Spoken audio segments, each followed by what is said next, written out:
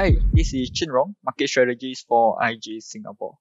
Meta will be releasing its first quarter results on 24th April after US market closes. Expectations are for first quarter revenue to increase 26% year-on-year to $36.1 billion. This will be the highest quarterly revenue growth since third quarter 2021. Earnings per share is expected to increase almost twofold to $4.29 from a year ago. The rebound in advertising spend is expected to continue through 2024, given signs of strength in US economic conditions, and this year being a US presidential election year, which generally offer a boost in political ad spending. Meta has also recently unveiled its next in-house AI chip. Markets will be watching how the new chip will support Meta's product and services and its capabilities in boosting the effectiveness of its ads. That's all, and thank you for watching.